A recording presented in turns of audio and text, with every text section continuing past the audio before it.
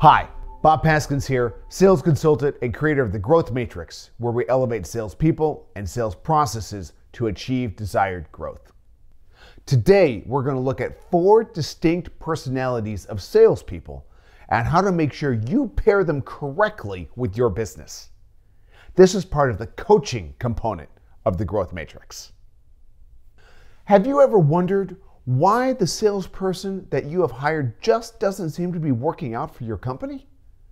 Perhaps you've seen that person excel at another sales job. Or perhaps they scored off the charts with the sales tests, yet they're struggling with your company. Or perhaps you know that the person knows that they are good at sales, but they can't get traction within your current company. Using an analogy, it would be similar to seeing a person who excels at soccer and think they would be great for your team. There's only one problem. Your team doesn't play soccer, they play hockey. And instead of having the sales cleats grab a hold of the grass turf, they're actually a detriment on a sheet of ice. In my experience, there are 4 types of salespeople, and each type thrives in a specific selling environment. Let me give you a basic overview of each type.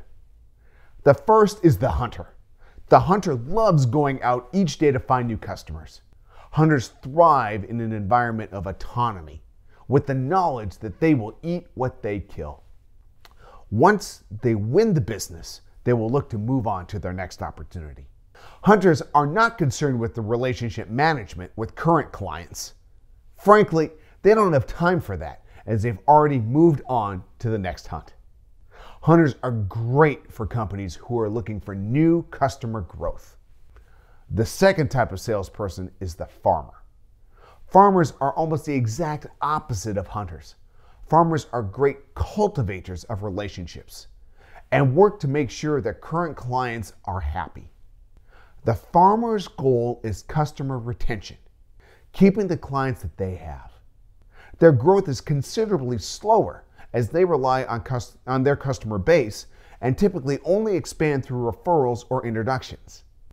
A farmer's primary objective is current customer satisfaction. The third type of salesperson is the engineer. The engineer loves the technical aspect of the sale. They will do a deep dive into the product and understand everything the product can do for the customer. Sales conversations with them are very technically based and can involve a great deal of data or metrics.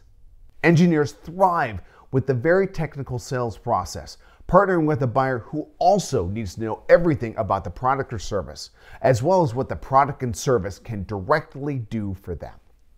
The fourth type of salesperson is the soldier. Soldiers do well when they have a specific set of tasks in front of them.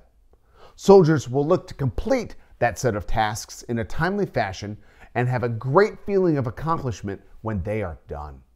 In a sales setting, soldiers thrive when they are provided a set of qualified, generated sales leads. They will diligently work each lead and deliver the results based upon those objectives. Now, salespeople can show the traits of more than one category, but each salesperson does have a dominant trait. As a business owner, your job is to determine what salesperson trait works best for your company, and then equip your staff with that type of salesperson. Here's a sales tip. Know all 4 types of salespeople. Then pair the proper type of salesperson to the corresponding sales role within your company. Matching the salesperson and their role within your organization will dramatically influence the results, as well as create an environment where your sales staff can best succeed.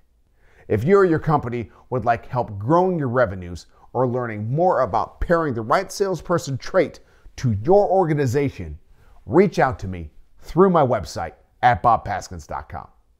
Thanks for watching.